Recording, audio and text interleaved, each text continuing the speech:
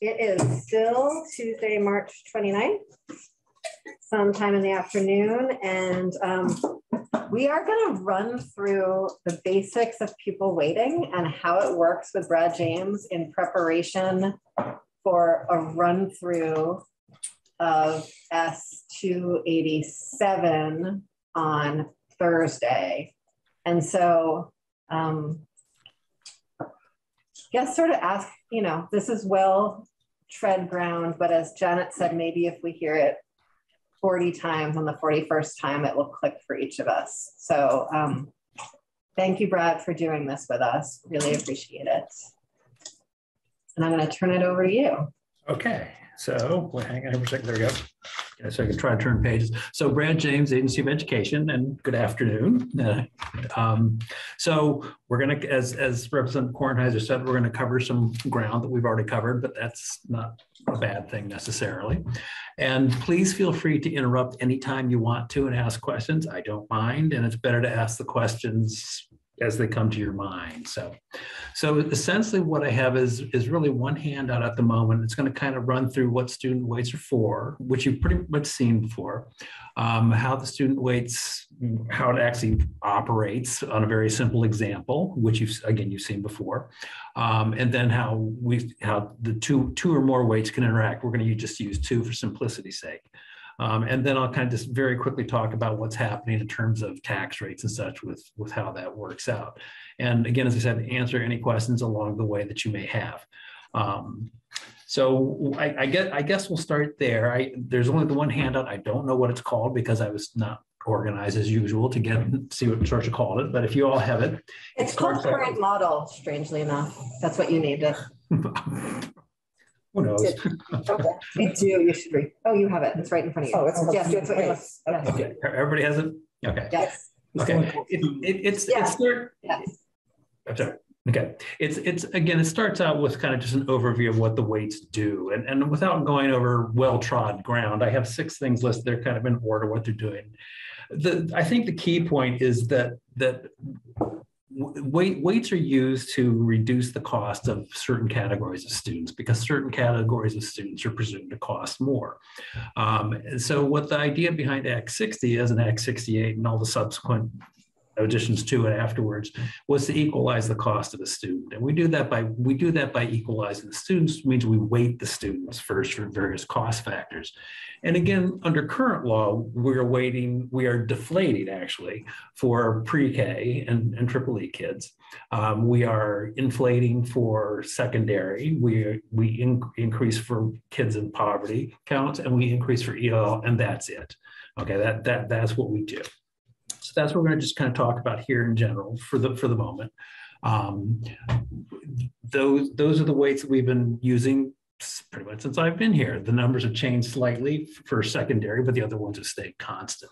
And that was part of the impetus for the study that put on by the UVM group.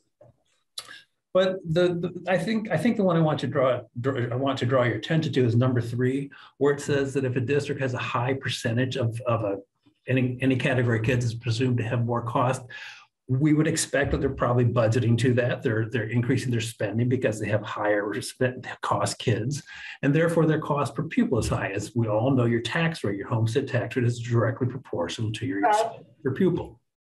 So there's this really cool thing built into YouTube where if you're a person watching a lot of committee hearings, you can speed things up to double time in order to move through the testimony faster, but you have sped yourself up to double time. And our brains are operating at single time. I'm hoping since I can't slow you down with a button, you could slow yourself down a bit. I do have a tendency to start going faster and faster. When I taught, I used to tell my students, just tell me to slow down. And you guys do the same thing.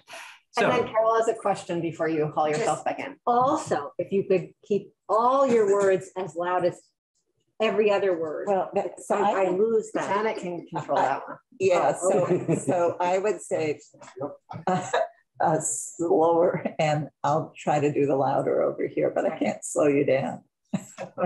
Try. Okay. I get it. We'll see how I do. So that was great. That was 4 words, right?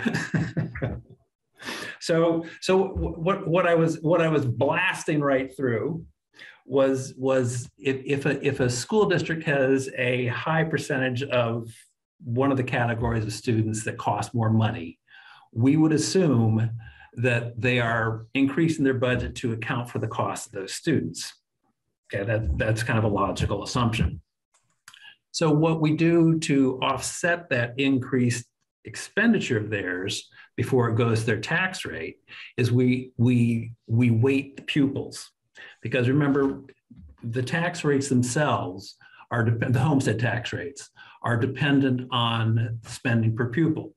So since we're trying to equalize things and make everything fair, if you have a higher percentage of expensive students, then we're trying to increase your student count to bring that cost per pupil down and to keep the tax rate roughly in the same area where one would expect it to be. So that's kind of the whole idea behind weighting of the pupils. Yeah, I don't need to say anything else about that, I don't think. So that's a quick overview. So the second page is again called student weights, is how are equalized pupils calculated? And what I'm about to say not only holds for current law, but it also holds for S287. With the specifics will change, but the general idea is the same. Okay, it's you know, the weights are weights.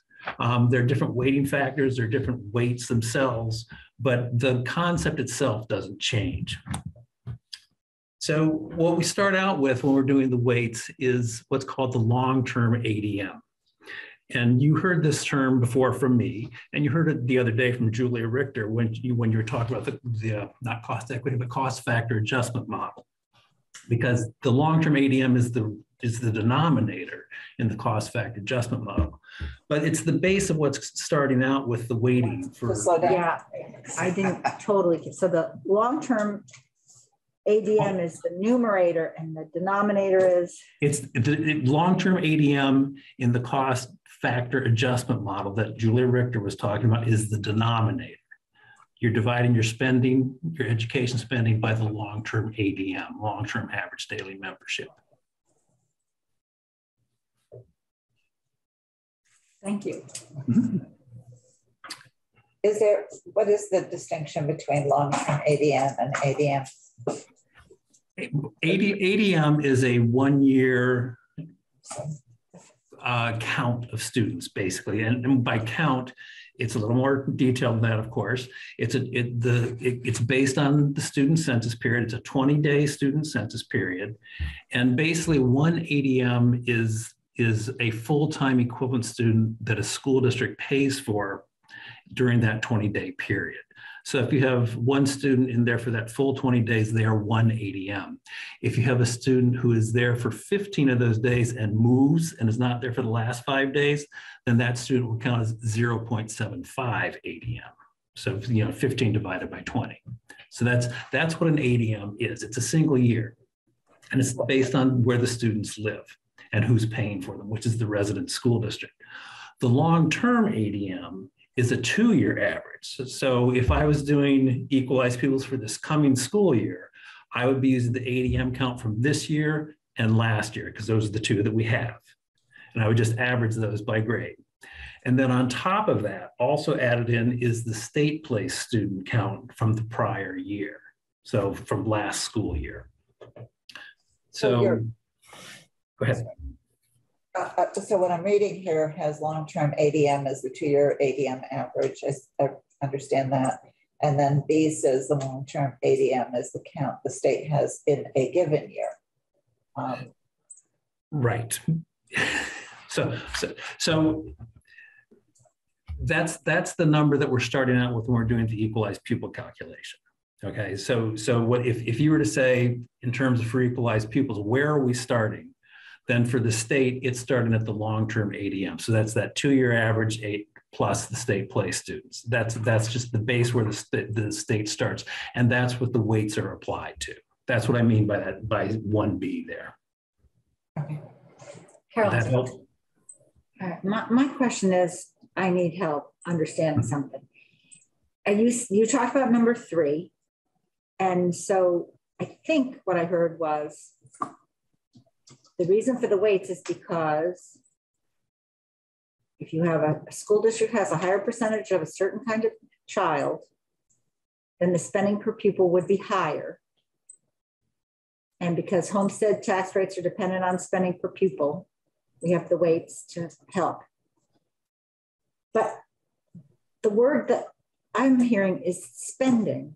And it's really, how would you express that same thing if you're saying needs? Because there could be still lots of needs that aren't being met because the spending is still not high enough. Because, for example, the weights haven't been high enough for the kids in that school district over time. So isn't it about needs, not spending? If you frame it as about about spending, and then you pop into this new cost factor, and you're dividing the long-term ADM into spending because you're not into needs. You're just the premise for the whole thing is spending. What if the premise for the whole thing were needs? What if the numerator were needs?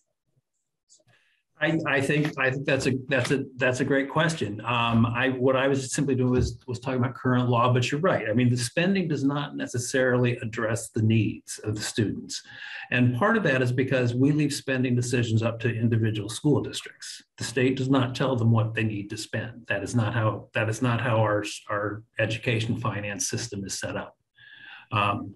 So in that sense, what we're looking at is what districts choose to spend. You could have two districts side by side with identical student populations, and one may spend more than the other because that's what the voters have chosen to do in the school board. It's just where we are. I agree with you. It does not necessarily address the needs question. So my follow-up to that is thinking very, very big picture. I think it's a big picture thing. It might not be big enough, but if you wanted the spending to be equated with the need, what if you mandated that the spending be according to the need? Because if the weight is the need, if it's an expression of need, what if there were a mandate to use that extra tax capacity to do the spending on those particular students? So you would say, well, high school student, we do need to spend more on the high school student. They have extracurriculars and they have a football team and they have the things that elementary school kids don't have, or for example. So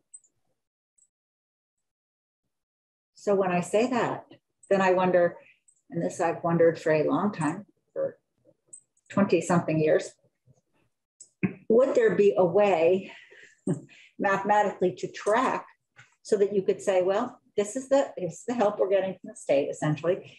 And now, how do we show that we really are allocating that as a school board? We're really allocating that to the students who are weighted, so that we then can, when we present a budget, can say, these are the allocations for the weights. This is the required special ed spending. Now, here's what we need to increase the budget in order to first do those basically mandates. And then,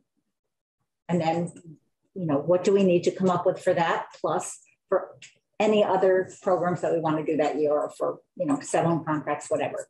So do you have an idea? I mean, Brett, if we mandated how people spend their money according to need, wouldn't that be a categorical aid program? It would be, and what I was going to say was just kind of leaning towards the I still want to say cost equity, so cost factor adjustment model that we were talking about, because what that is doing is saying that based on the calculations, that this is what you need for a poverty student to bring that student from the standard student up to where they're supposed to be on the tests, because they're using testing scores as they're measured. That's what the cost equity, cost factor adjustment model is essentially doing. It's not saying, and as far as I know anyway, it's not saying that you have to spend the money on this purpose though, which is a different thing entirely. Nor does the current S287 do that. What you're suggesting, Representative Odie, is fine, but it would be a marked change, I think, in how we do things, with the state saying you need to spend $10,000 on a student from poverty. I don't have a problem with that, but it's just not how we're doing it currently. Yeah, I get that we're not, but I just asked big picture. And not just poverty, but high school, every single thing. Yeah, I mean, it could be done. It could be done because we could track it. We could ask the business managers, and we could do it. I don't think we'd want to do it real time, but we already basically do it to a large degree at the end of the school year when we collect the annual statistic reports. And what those are, commonly known as the stat book, what those are actual expenditures and actual revenues over the course of the year for the school districts. So you can break that out. It follows the chart of accounts, and you can break that out and see stuff. I'm not, that's not my world particularly. I know it's there. I know vaguely of it, but I could not give you details on what it's doing and how it's working. But the data are there. Thanks, Brad. George? We're jumping way ahead here. What Brad's trying to explain is just calculating equalized pupils. I'm talking about spending. So it would be really nice, from my point of view, if we let Brad go through and tell us the whole part of how we calculate the equalized pupil. Thank you, George. Brad, I think that was your cue. Okay. So here we are now. We have the long-term ADM. Okay, again, 2-year average of ADM plus state placed, and that's what the weights are applied to. Without going through each and every one of them, that's just what happens. That's the base. And so what we're doing is we're increasing that count over time. Each time you put on a new weight and multiply by that weighting factor, you're increasing the count of students in the state. That's what's happening. And again, as I said, this is exactly what would happen under 287, S287 versus current law. They're just more factors and different weights in S287 than in current law. When all is said and done, when all the weights are applied and you add up all those weights with the long-term ADM, you have what's, again, current law statute, what's called the long-term weighted ADM. So it's basically, it's the weighted count of students is really what it boils down to. And that number is higher than what the state started out with. Remember, the state started out with the long-term ADM. We now have added weights to it. So the number is higher. So what the law says to do is to bring the count in the state back down to where, quote unquote, where it should be, to the long-term ADM. And that's done by taking what's called the equalization ratio. And it's, I say simply, it's just the long-term ADM divided by the weighted long-term ADM. So you start out with, roughly 85,000 kids, and you're dividing by maybe, making up a number here, maybe 94,000 weighted kids at this point, something like that. It's probably not quite that high. But when you do that division, you come out with currently a number somewhere on the order of 93, 94%. I don't remember exactly what it is this year. But you come out with that equalization ratio. And that ratio, I'm just going to call it 93%. That ratio of 93% is then multiplied by every school district's weighted count. So we're reducing them all by the same proportion. That's what's happening. When you add it up, you then have the right number of students in the state. The equalized pupil count, because that's what you have when you take the equalization ratio times the long-term ADM, gives you equalized pupils. When you do that for all the districts and add up the equalized pupils, it's just about equal to the long-term ADM. What's happened though within is that a given school district's count of equalized pupils is going to probably differ from its long-term ADM because it doesn't have the exact same ratios of secondary students as the state as a whole, or of triple E pre-K students as the state as a whole, or poverty. That's what's happening. That's why the long-term ADM, the equalized pupils aren't exactly the same. We all good? Seems that way. Okay. So if we go to slide 3, and again, you've pretty much seen this one. I did add one line down at the bottom in yellow. This is basically how the weights work, and I'm doing a very simple example We're talking about three school districts in a very small state, even smaller than Vermont. We're talking about 3 school districts, and we're talking about just one weighting factor. We're talking about secondary weighting factor. So my 3 districts are districts 1, 2, and 3. They each have a total of 20 ADM, but their breakout is different between K6 and 712. Again, I've simplified this. So District 1 has 5 elementary kids, K6, and 15 712 secondary students. District 2 has 10 of each, and District 3 is the opposite of 1. They have 15 elementary and 5 secondary students, but they all have 20 kids, is really what it boils down to. The line that I added down at the bottom is the yellow one. It says state average. And the average for the K6, when you take those 3 districts, is 10. The average for the secondary is also 10. And the average for the state as a whole is 20 on the average. Okay, so that's where we're starting from. So the long-term ADM in this case, again, very simplified, is 20 for each of them. But their kids are in different places in terms of the weights. So the second column says K6, there's no weight because that's kind of the base.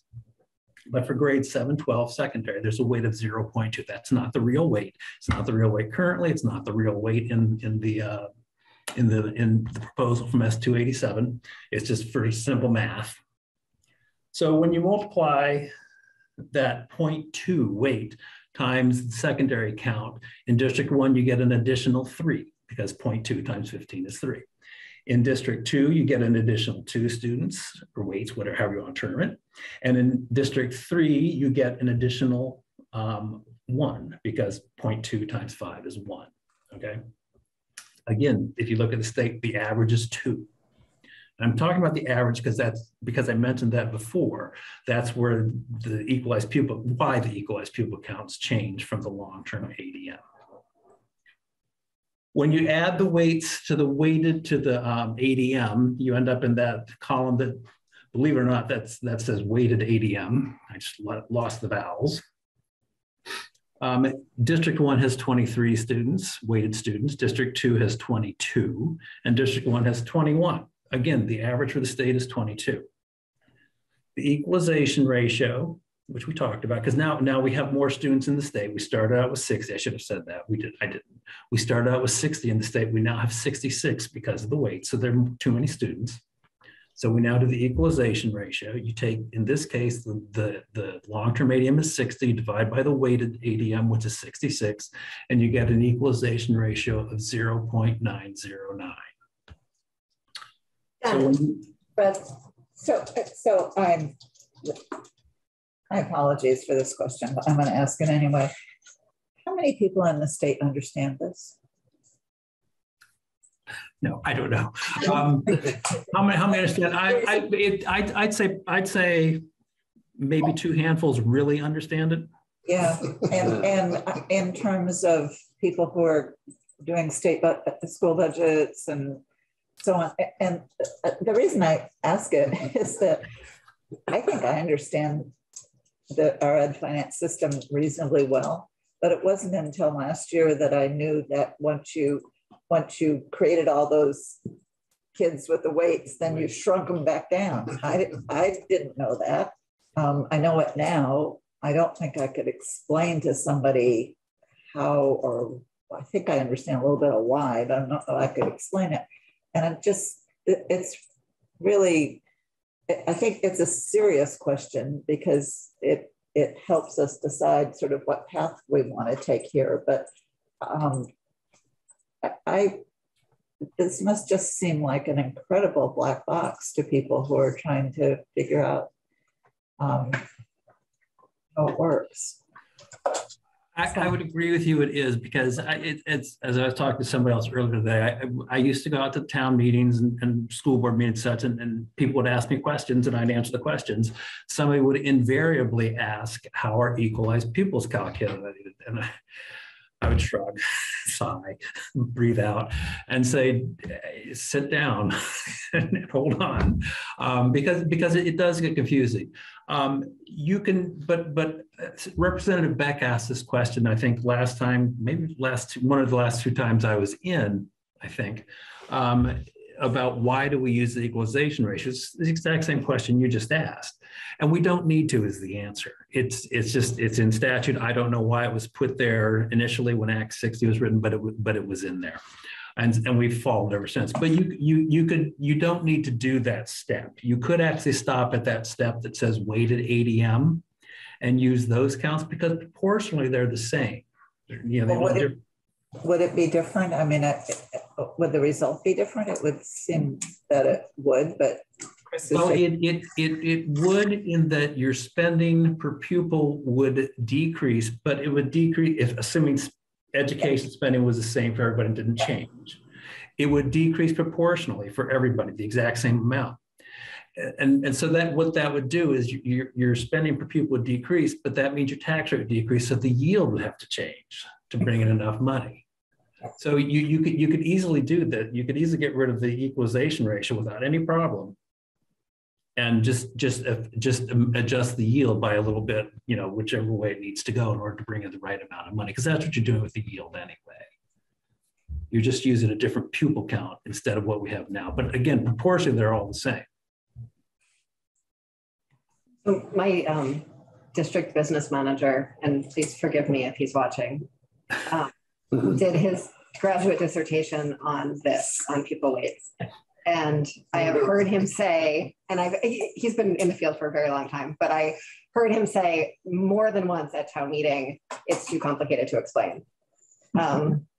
Which the sort of, you know, the disconnect between understanding this really that well and, you know, being able to explain it to other people is also sort of an interesting part of that question. Scott had a...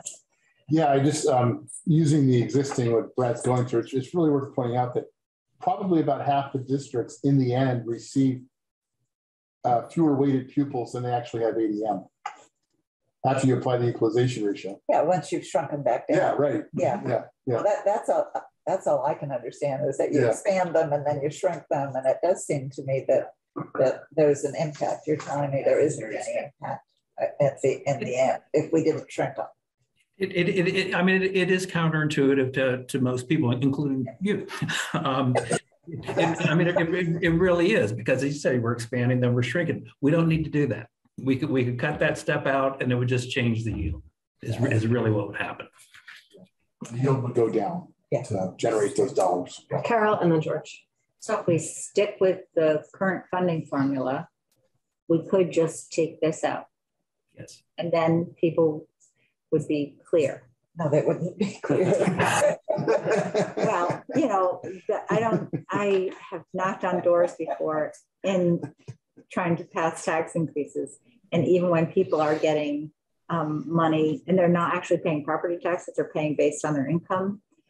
And they still, there could still be the impression that they're concerned about property taxes, but they may not understand that they are paying based on their income, not on their property. So, you know, there's a lot in the formula that's complicated, but as far as I understand it, to make it more fair, it can look more complicated to get to the fairness for people. George? Yeah, and Brad, you kind of glibly just said, you know, you apply the weights to the long-term ADM. But there's complications in that piece of it too. That some of our weights are multiplicative and some are additive in the current system. And I don't know that we need to necessarily get into that, but it's not right now as simple as you apply the weights. No, that's correct. And S287 does address that and makes it all additive. What the part that is multiplicative is when you are taking the poverty count, the poverty ratio, I should say, which again, we're jumping into my weeds now. You take the poverty ratio and you're multiplying it by the long-term grade weighted ADM. So what you've done before you add the poverty weight, you're calculating the poverty weight, not on the long-term ADM, but on the grade weighted ADM. So you've already increased the count of secondary students. So a student whose poverty in secondary is quote unquote more valuable in terms of weighting into equalized pupils. That all hopefully goes away That's with multiplicative. whatever we do this year. Right, that's the multiplicative part, and the Senate bill does address that and takes that out. They remove that and they make it just straight weight. So grade weight is grade weight, poverty is poverty, sparsity is sparsity. There's no interconnection other than that in terms of multiplying on top of another one. But that's a good point. Okay. Yes. Back to you. Okay, so we now have the equalization ratio. That's that 0.909 number. It gets multiplied by the weighted ADMs. You can skip that column, the district ratio. I should have taken that out and didn't. And when you do the multiplication, the equalized pupil count for District 1 is 20.9. So they're up a little bit. The equalized pupil count for District 2 is 20. They're right where they started. And the count for District 3 is 19.1. They're down. Why did District 1 go up and District 3 go down? Because of where their kids are located in terms in contrast to the state average. If you jump back and look, you see that District 1 has 15 secondary students, whereas the state has 10. So District 1 has more secondary students, so therefore they get a bump in their weight. It goes up. Okay, and that's why they get an increase, because we're presuming that they're spending more for those additional kids that the other districts don't have. By the same token, or opposite to the same token, however you want to look at it, District 3 has fewer secondary students than the state does. It has 5 versus the state average of 10, and their equalized pupil count has gone down because they don't have the weights. And therefore, because their cost shouldn't be as high, everything should work out roughly the same. So theoretically, if everybody was spending on a per pupil basis the same throughout these 3 districts, you would come up with the same spending per pupil at the end when you do these weights. We know that theoretically they're not spending the same per grade, per secondary, or any of the other weights, but if they were, this is what would happen. What happens when we add another weight? That's the exciting part. So now we're going to slide 4. And I'm not sure, I inadvertently made a mistake. Well, I always make mistakes. And the first one that I sent to Sorsha, I did not show what the sparsity weight was, and that's our second weight here. So if in that second column where it says sparsity weight, it says 0.0, it should say 0.1. I'm not sure if Sorsha had time to correct that or not. Sorsha always has time to correct everything. She's pretty good. Okay, thank you, Sorsha. So now as Representative Kornheiser asked, now we're going on to a second weight. Okay, and what I want you to see here is how the weights interact with each other. Okay, because right now in current law we're really talking about just a few weights. In the new S287 we're talking about a multitude of weights, and they tend to interact with each other. And so if one goes up and one goes down, you can actually kind of cancel things out a little bit. And that's what I'm going to show you here. So here we've got the same initial information that we started out with, same 3 districts, same population, same grade ranges. And then I threw in sparsity as a second weight, and that's that second column. And I said that District 1 does not meet who cares what it is, but whatever the sparsity criteria is, District 1 does not meet it. So that's what the no means. District 2 and 3 do meet the sparsity criteria. And in this case, my sparsity weight is 0.1. It gets multiplied by the total just long-term ADM count of the school district. So District 1 gets nothing. District 2 and 3, they both have 20, so they each get multiplied by 0.1. They each get an additional 2. Secondary is the same as what you saw before. Nothing's changed there. So now when you go to the weighted ADM, the weighted ADM for District 1 is still 23. It hasn't changed because they got nothing for sparsity. However, District 2 has increased. For some reason, no, it didn't. I didn't write that in. I apologize. District 2 should say 24. It says 22 because I didn't change that. And District 3 should say 23 instead of 21. I apologize. I did something wrong. I got part of it right on that one where I sent a distortion. So my apologies for that. So Brad, yes. The weighted ADM column should be the sum of the ADM total plus the grade total plus the sparsity weight total. That's correct. District 3 should be 20 plus 1 plus 2 for 23. Correct. Okay. District 2 should be 20 plus 2 plus 2 for 24. And District 1 is the same at 20 plus 3 plus 0 at 23. Again, the rest of the numbers are okay. I just forgot to update those two. It's very clever of me. Okay. So once again, what we've seen is, we now have more students than we thought. Back to the equalization ratio, because that's what current law says. So in this case, the equalization ratio is different because we now have not only secondary weight, but we also have a sparsity weight. So we now have a higher count of weighted pupils. So the denominator has changed. The numerator is the same, but the denominator has changed. So the ratio, the equalization ratio drops, and it drops to 0.857. Okay, that's 60 divided by 70. When you do the multiplication of the weighted ADMs, you get 19.7 for District 1. So they've actually dropped. Remember, they were at 20.9, I think. I don't have it in front of me. 20, yeah, they were at 20.9. They've now decreased, even though they have more secondary kids than the state as a whole, or on average.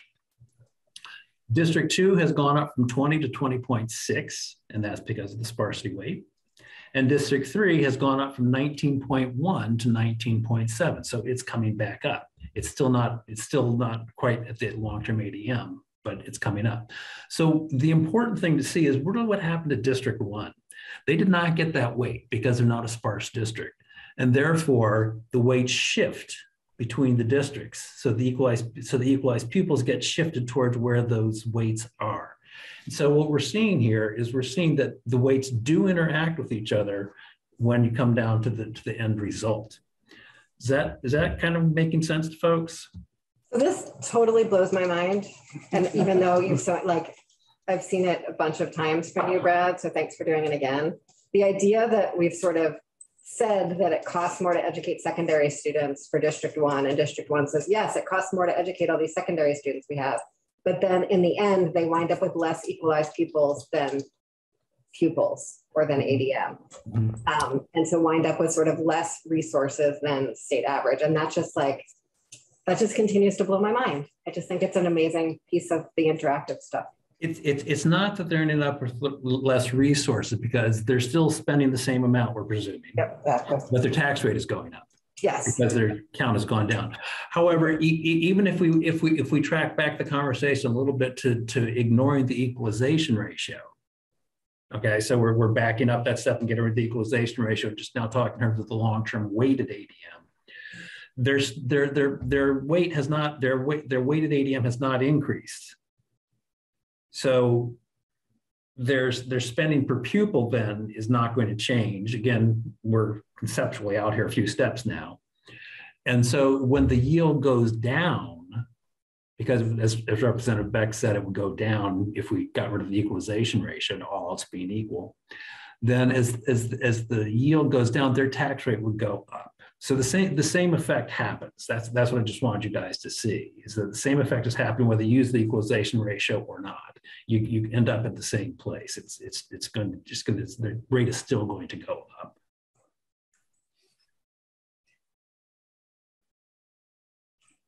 We good with that? Regarding the cost factor adjustments. I only caught part of that. I said it's a good argument for going to cost factor adjustments, which is they both have their pros and cons. Yes. So you are going to take us through weights and weighting factors. Do you have any other questions about the interactive effects? Okay. And the other thing that blows my mind about this is for the two, we can sort of see it and get our heads around it. When you add in 5 different factors, you can't predict how they'll interact with each other inside your own brain. Only the internet, like only a spreadsheet is capable of doing that, part of the math. That's true. And that was part of the discussion, as I recall, Representative Kornheiser and back in the task force, is that the results were not what people were expecting necessarily. And that had to do with the interactions of the weights, where some people would go up in one area, but down in another area, or stay flat. And so it just changes at the end. Sorry, before you go on to the weighting factors, is 287, the bill coming over from the Senate, does that include the equalization ratio? Do they still keep that in? Yes, that is still in there. They did not take that out. And we're going to have a pretty comprehensive walkthrough with JFL and Brad there too. Yeah. Okay. So just very quickly continuing, the next slide is just showing you what the weights are that are recommended in 287 that are used into the modeling that you'll be hearing about. And then the last couple slides are just a quick walkthrough of going from a school budget with offsetting revenues to education spending, because that's the number we care about when we're talking about tax rates, is education spending. And for the education fund to a large degree. And then what happens is you change the equalization, not the equalization, pardon me, the equalized pupil count. If the equalized pupil count goes down, then your tax rate goes up. If your spending stays, the education spending stays the same. Can you take us through that? Sure, I'll be happy to. I didn't know if you wanted to. Yes. Okay, so we're on slide 6 then. You're not going to talk about the weighting factors? We can go back to slide 5. That is perfectly fine. Well, if it's okay, I still have trouble visualizing. I know about grade range. I know about poverty. I can understand small schools. It's the sparsity, population density one that I really struggle with. And the question I keep trying to ask, but I don't know who to ask, is tell me a district that has under 36 population per square mile, just because I want to visualize it. I want to know where it is. And I will open that file, because off the top of my head, I can't remember who it is. Are there lots of them, or is there just one or two? And can I ask another question? Of course. Are we wed to those 3 brackets? Is there a sort of data-based reason why we're using those 3 why we're using 3 and why we're using those 3? The answer is yes. Again, I did not do the modeling. According to Professor Colby and Bruce Baker and the other folks, when they were looking at sparsity and cost, what they found were there inflection points where the slope changed dramatically. In this case, probably go down. Because the weights are changing, but what they saw was somewhere around the 36 people per square mile is where they saw the cost changing. Again, I didn't see with the model itself, so I'm not 100% sure what they were looking at, but that's where they saw it. And then they saw another inflection point when the population became at around 55. And so that's why those 2 points were picked. They were the inflection points where the slope of the line changed noticeably, statistically significantly, I guess is the right way to put it. That's why they were chosen. And I assume that analysis controls for all these other factors. I don't know how exactly you would do that, but if the low population district also has many poverty students, how do you control for that in terms of outcomes and those inflection points? I will tell you flat out, my statistics were too long ago to remember how they did it. I mean, if I sat down with the model and talked to them, I might remember. there are methods for controlling where you can run multivariate regression analysis where you're controlling for different things. I don't remember how to control because again it's too long ago, but that's what they did. If you would like a not too technical explanation, you would probably need to ask Professor Colby, and I'm sure she could give it to you. I don't think I'm qualified to do that. And I also have not really seen their model as to what they were actually looking at specifically.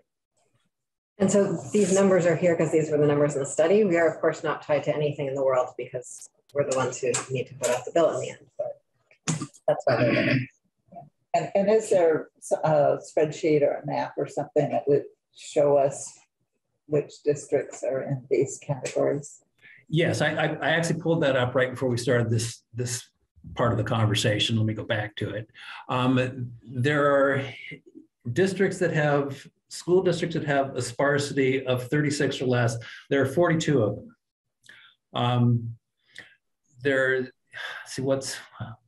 If I'm going from the top. We can start out. I'm just going to read the first 5 or 10 or something. I won't even read 10. I'll read the first 5. There's Winhall, but they don't operate a school. There's Meadowy, which is Meadowy is that I want to say Rupert and yeah. Thank you, Rupert and Pollitt. There's Peacham.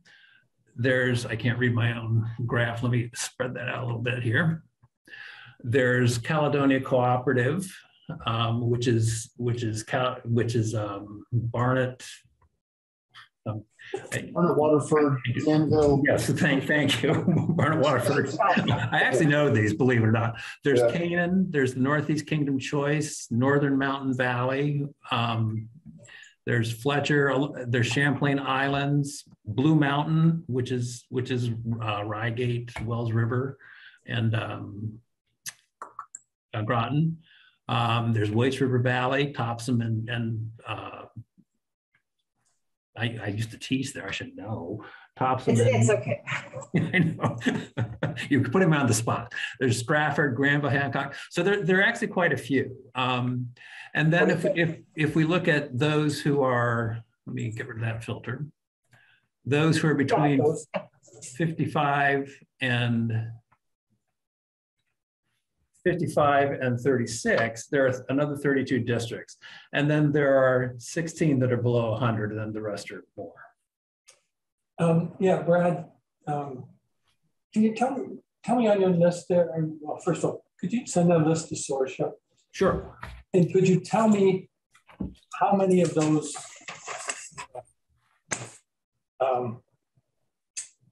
most sparse districts, how many don't operate a school? And what would be the reason it would cost more if you're not operating a school? It doesn't. What I was just giving you was a list. I wasn't giving you a list of who gets the sparsity weight. Representative Ansel's question was more, I heard was more who is sparse. Right.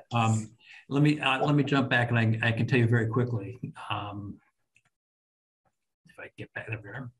So let me just block it out this way.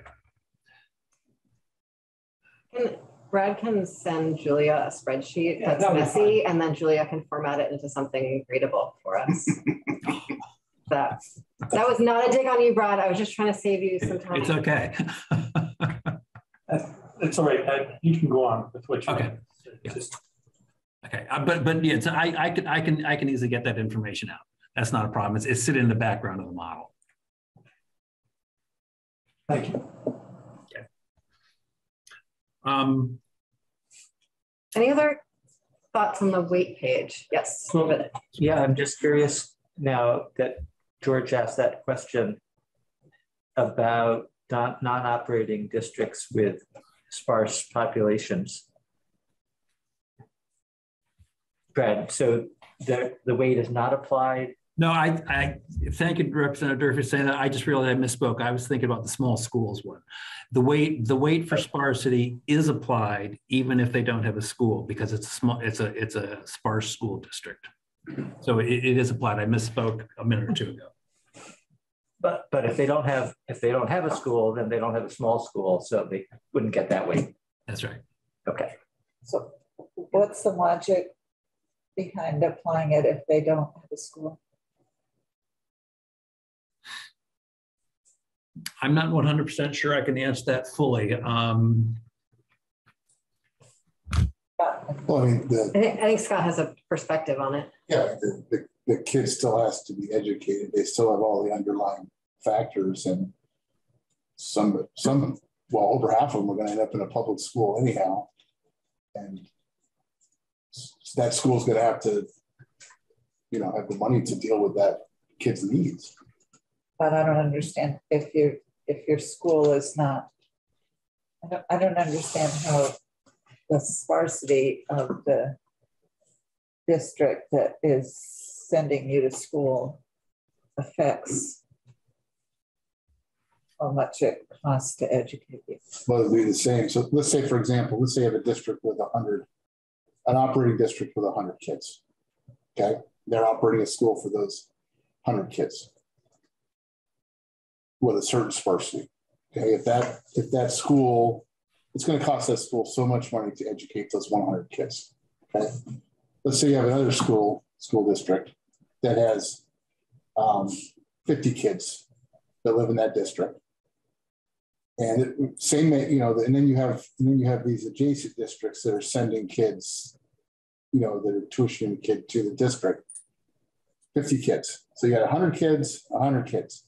If these 100 kids that are a combination of operating and tuitioning, if they have the same needs as the school district that has 100 kids, then their operating costs are going to be the same. But they're tuitioning the kids. It's not costing the school district more because they're sparse to send to tuition a kid to another school. I'm saying they have the same sparsity. You know, if you have a district with a certain amount of sparsity, and the kids are all from that one district and they go to that one school, there's no difference between that and a same sparsity, same number of kids going to one school. It costs the same amount of money to educate them either way. Yeah, well, that's true, but that assumes the same sparsity between the sending areas. Yeah, the district where the school is, which is probably not the case in most instances. It's probably the school is in a more less sparse district, right? And so, why does it cost and they're getting, you know, having a tuition bill to the sending school, the sending district. I agree, but you're talking about the nuance between, you know, combined districts. That doesn't necessarily. It makes no difference whether that district is tuitioning in or that district is joined. It's still the same. It's the same. It's going to cost the same amount of money to educate the kids.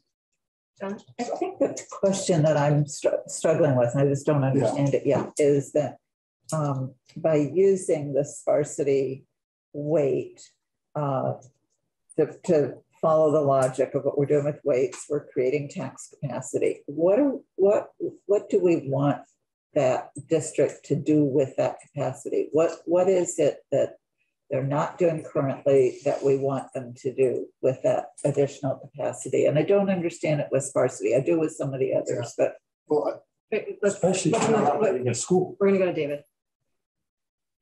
Especially if you're not operating. So I don't want to necessarily cut off the conversation, but I think to me anyway, it's helpful to think that there are non-operating districts that have, like Winhall, a school that was operating and it just, you know, at one point became, no, that's an independent school. So they're dealing with the same population of students in the same building, just a different arrangement. And then you've got districts like districts that have an approved independent school, sort of similar situation there perhaps. And then others where they're just, you know, they're sending them to a town where there's going to be more population to start with. Just as we're thinking about it, I think there's maybe 3 different scenarios, or at least 2 different scenarios that are in the background.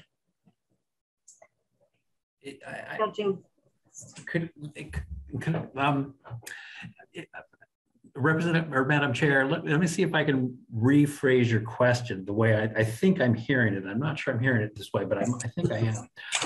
I think what you're asking is there a difference in what kids need who come from a sparse district who do not operate school, they're tuitioned, versus what those kids need who are in a school? And is that where the costs are because of what's happening within the school itself? I was asking a question that was one step back. I'm ignoring the tuition question, and I'm saying I'm in a sparse district and I get some additional weight as a result of that sparsity calculation. And the whole thinking behind this is that we're creating tax capacity because we want the district to do something better, right? But otherwise, this isn't worth doing.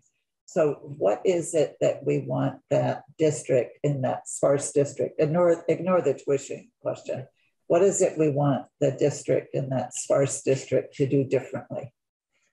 Well, I think, Jim, go ahead. Well, we had this question a year ago with regards to English language learners. I understand them, I think. But I think I'm coming around, the question was, if we change the categorical aid, is there any assurance that as opposed to just putting it in weights that'll actually get spent on them? I'm going to assume that we can assure that it's going to be spent, and I want to know what it is we want them to do with that money. Spend it on good education. Yeah. Chris. I was just going to say the only thing that I can logically think of is transportation. Would be the only difference. We do right. transportation. And we pay for it. Right, but that would be the only difference. Scott and then Carol. So Chris, will you? I think at least twice I've been in the room with Professor Colby when this Yes. question has been asked. And their analysis indicated that in areas of the state that were sparse, they did not have the same employment options for both for subcontractor and for direct employees that more populated areas the state had. And they were, because they couldn't find them or because they couldn't find somebody there, they were put into very expensive options, or they were having trouble just holding on to their faculty that are going to districts that are able to pay more, and because they have density. And so these numbers were so that these districts could compete with the larger districts for employees. And so to clarify, Professor Colby is very careful, as was Bruce when he came in, that their analysis around the weights does not point to any particular patterns in spending or point to what the money should be spent on. That it's just sort of the difference between these factors and costs. But the qualitative analysis that also happened pointed to what Scott was saying. And then also sort of in a subcontractor, like an example for me is that in my school district, which is not sparse, there's a lot of support from designated agencies in the schools that's available. Whereas in the more rural districts, even in my county, they can't access designated agencies as easily. And so they have full-time staff to provide those same services, which winds up being For just a few kids. For just a few kids. And that's just sort of one example. Homeless liaisons and like getting, is sort of another one of those. Charlie, you had a thing or not? Hold. Okay. George. No, it's just, so you're just leaning in. Right, how I look at that. If you're tuitioning a kid to another district, you don't have any of those expenses. So why in the world are you getting a sparsity up? It's just lowering your taxes. You're not spending anything more on the kids because that's being taken care of over at the school in a different district. I think in that you're assuming that wherever that kid's being tuitioned to, it has a dense population. It may not. Well, even if it doesn't, it's in the tuition cost that they're charging you, their expenses. But if that school, whether it's public or independent, is in a sparse area of the state, it's going to cost them more to provide those services, which means that's going to show up in the tuition cost. That's right. Yeah. So why then should you additionally, when you're getting that tuition, it's getting in the tuition cost. Why should you get a a reduction. Well, I guess the weight isn't available in order to cover the higher tuition costs the district would. Yeah, that operating school in that case would only get the sparsity. They would only get their own density for the school, the kids that they're educating that are from their district. The weights don't follow the students. Yeah. Is that true for weights don't English follow. Language learner? Yeah, different. Weights don't follow students. In current law either. Yeah. Right, Brad? Right. The weights are at the district level. Yeah. So in your example, George, let's say you had a district that they're operating a school, they've got their own kids. They would receive weights to help with educating those kids. But the help for the kids that are, tuitioning in is they're capturing that additional money that's needed through the tuition payment. How that district is affording that tuition payment is they get to keep their weights. That's how it works. And to sort of add another thank you. Another sort of hypothetical imagination part of this whole thing is that I can think of. So even if a kid in a super rural district, like somewhere in the kingdom, was tuitioned to a more urban district, that kid in their home and in their sort of home geography might not have the same sort of cultural resources at sort of their easy fingertips as a kid in a more urban district. I don't know if that's necessarily true, like given all the amazing cultural stuff that happens, like, right deep in the kingdom. I don't know if that's true, say in Vermont, but it's generally how the differences between rural and urban education is thought of. I think Jim had a thing before. Did I see that? Nope. Okay. Yeah, well, I mean, that conundrum is true. I mean, you have in lots of areas, I know right now that if you look at that list of districts that Brad was going to send on, you will see districts that have an anchor school or a high school, and there is density right there in that town. But then when you look at the whole district and all those small towns outside of it, it trips one of these levels. For example, in St. Johnsbury, we don't trip any of these levels. Okay, Lindenville, which is about the same population, they're joined with a bunch of really small rural districts. So they basically are playing in the same labor market as St. Johnsbury, but they trip this population density thing. That has nothing to do with whether they're independent or operating or whatever. That's just the way you're going to see those conundrums all over the state. Does that make logical sense to you? Does that make logical sense to you that one would trip it? Well, it doesn't, because the St. J. Linden labor market is one big labor market. And so, your explanation about why you need this is the only one I've heard that makes any sense to me, and I'm not sure that it still makes sense to me at those break levels that we're talking about. But I appreciate the discussion. Brad, how much time do you have with us today? Because I don't think we put a stop time on your invitation. I didn't have anything scheduled for the rest of the day. I had other work to do, but I was not scheduled, so I got the afternoon. Okay, so let's do one more question and then maybe finish up your slides. Did you have something? Well, some comments as this conversation goes around. I agree with Scott. You started back a while ago saying that one of the reasons to provide extra resources for small schools, let's call it in simple English, density, is the factor that I from my experience talking with other people in small towns, they have the difficulty having the resources to hire qualified, the more qualified staff, particularly if they're trying to achieve a diverse curriculum or at least some more course offerings. They don't have people to do that.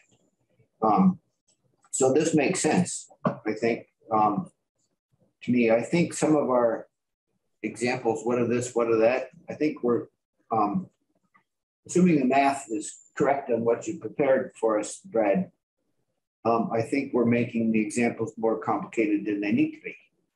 I mean, what we should do is follow through the math in parentheses on slide page 4.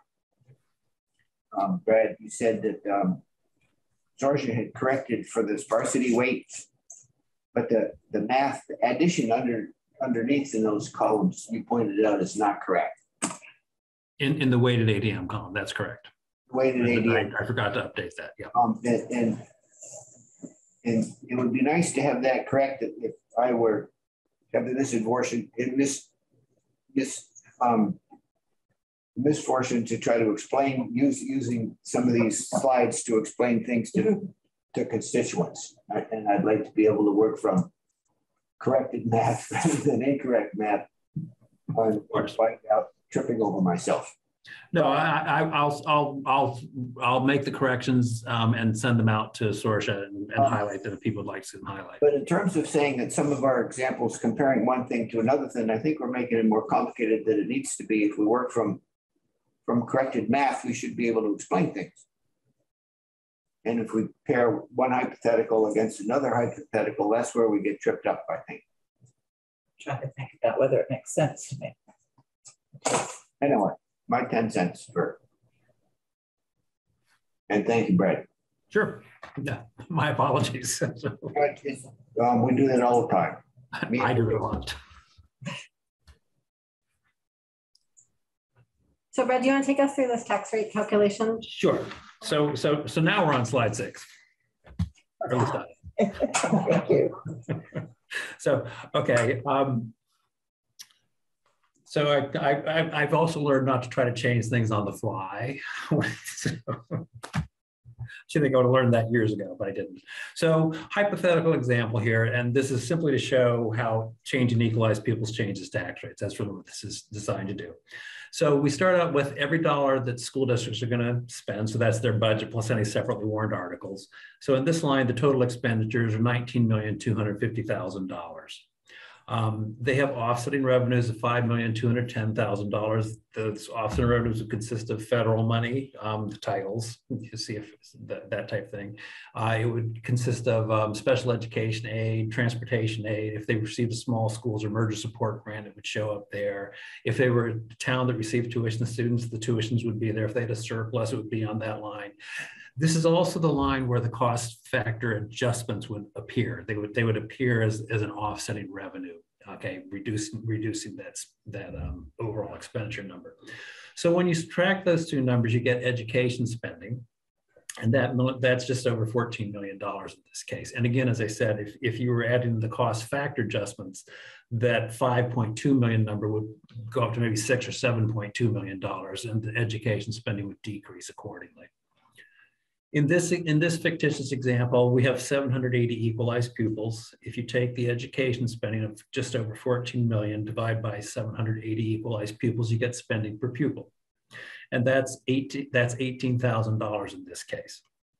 I then fictitiously picked a property yield of $12,000. And so when you divide the spending per pupil, the education spending per equalized pupil, technically, by the property yield of $12,000, you get $1.50. That's what the rate would be if that's what's called the equalized tax rate.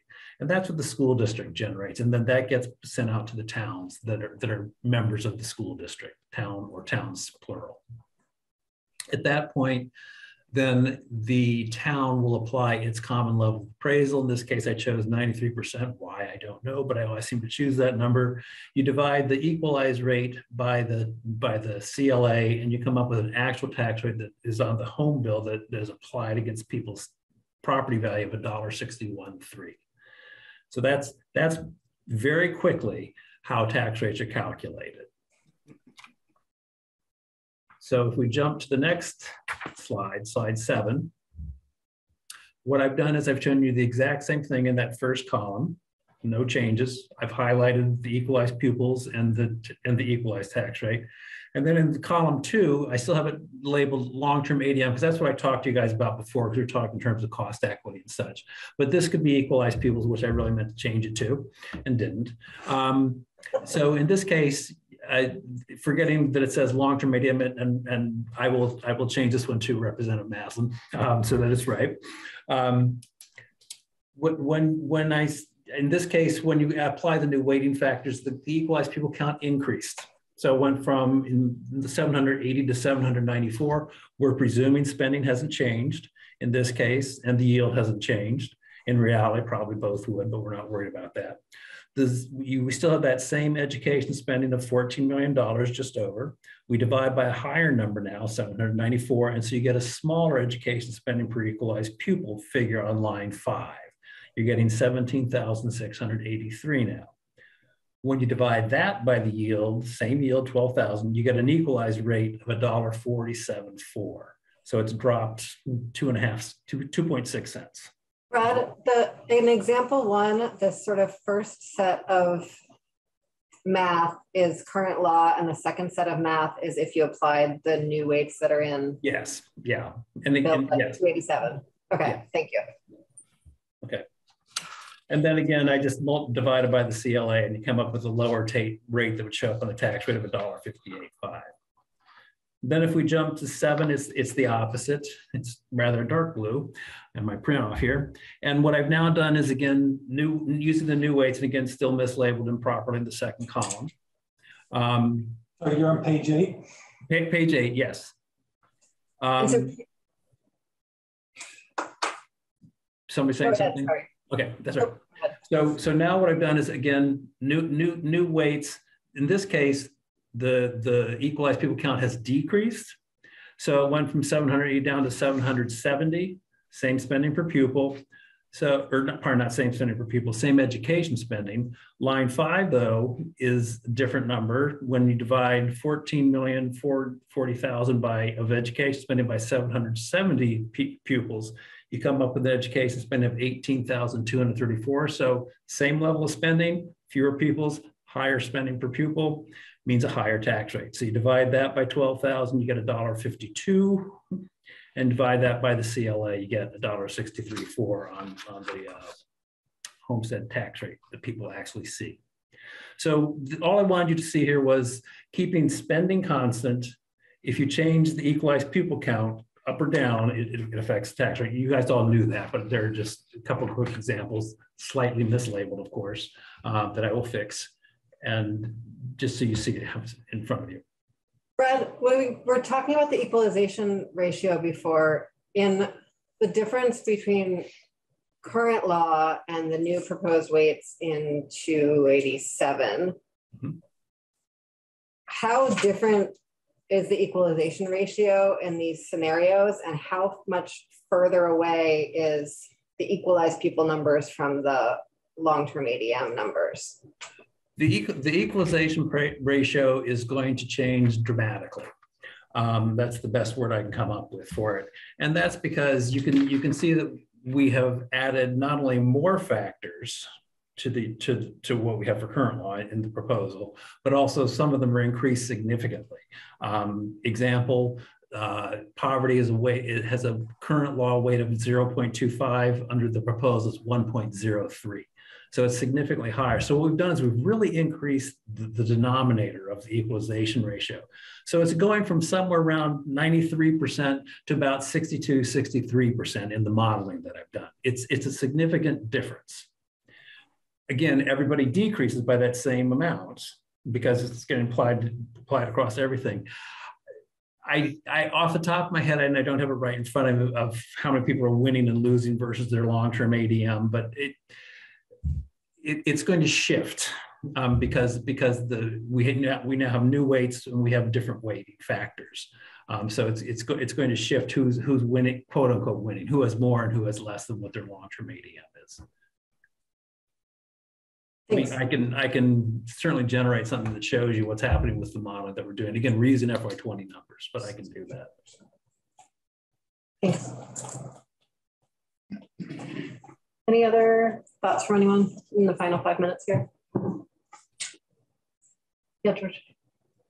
Brad, if we go with the cost factor adjustments, I'm wondering whether those should actually follow a student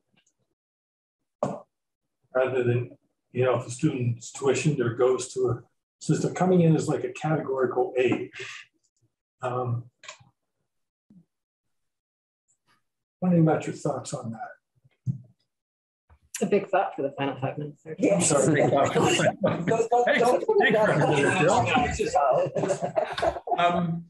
Something to think about a little bit, because maybe it makes more sense than just reducing the tax rate. The money go with the kid.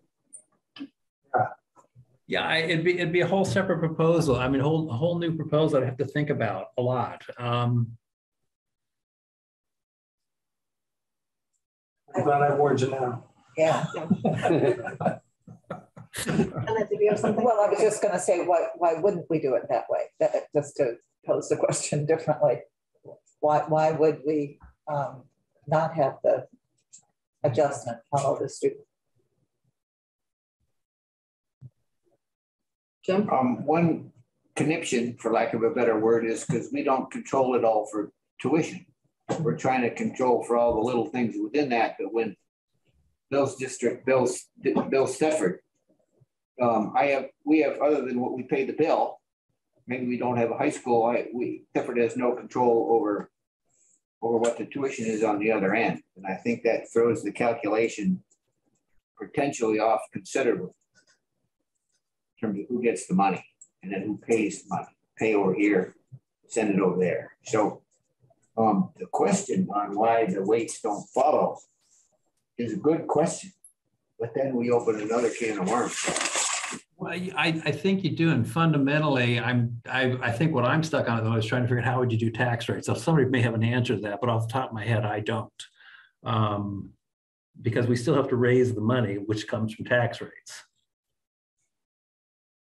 I think you could. I mean, I'm sure you can, but yeah. Well, I mean, what would happen is that wherever the schools are that are taking these kids, it doesn't think it matters whether they're public or independent. Is that if those kids are coming with dollars to assist whoever's providing the education with their unique circumstances, then all your tuition should reflect at that point. It's just what a general education would require. I mean, the tuitioning. I mean, it would work itself out. I mean, you would probably see tuition rates come down to reflect that. I guess I would wonder how long that would take, and what Brad said about how to calculate tax rates. The towns that are sending kids out who wouldn't have a cost factor adjustment in there as part of the funding available to them would wind up with tax rates to cover all of the tuition goes down. No, yeah. If the tuition went down, but how long would it, I guess I would wonder what the buffer would be between when the tuition goes down. The Department of Education tells schools that tuition is based on the base cost per student. Yeah. Not all those things that come in with categorical aid. Receiving schools are very, they're having conversations with school boards. They know what their areas can afford. They have those conversations all the time. They know what the impact on the tax rates are. The tuition, whatever tuition they decide on, they know that impacts the tax rate of the districts that are sending kids to them. They know that.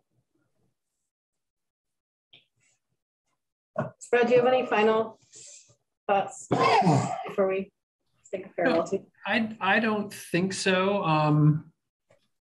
No, not that I can think of. I'll be happy to try to answer any questions you might have for me still, but I don't think I have any other thoughts.